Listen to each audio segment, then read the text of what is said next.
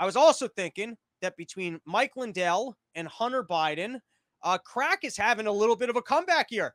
I think these are people that are tapping into something. Firstly, artists are praising Hunter Biden's paintings, right? And then if you think about this, there aren't too many people in the world that can both get away with saying the N-word and calling Asian people yellow, specifically when they're trying to order child prostitutes. There are very few people that can get away with this other than Hunter Biden.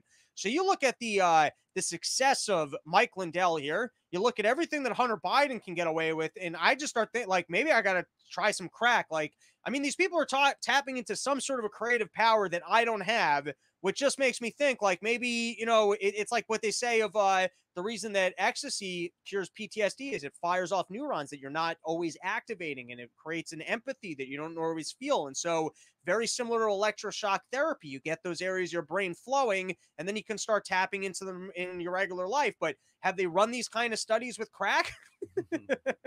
Maybe there's some sort of hidden creativity in the back recesses of your brain where a lot of us, we don't have the confidence to go order underage Asian hookers. We don't think we'll get away with it, or we don't think, hey, I should start a pillow company. I know it's an item that no one realized they needed from a new company, but maybe that's where confidence comes from. It's from doing a little crack. So I don't know. What do you think? Shed crack night? Well, we'll just give it a try. I don't know about that.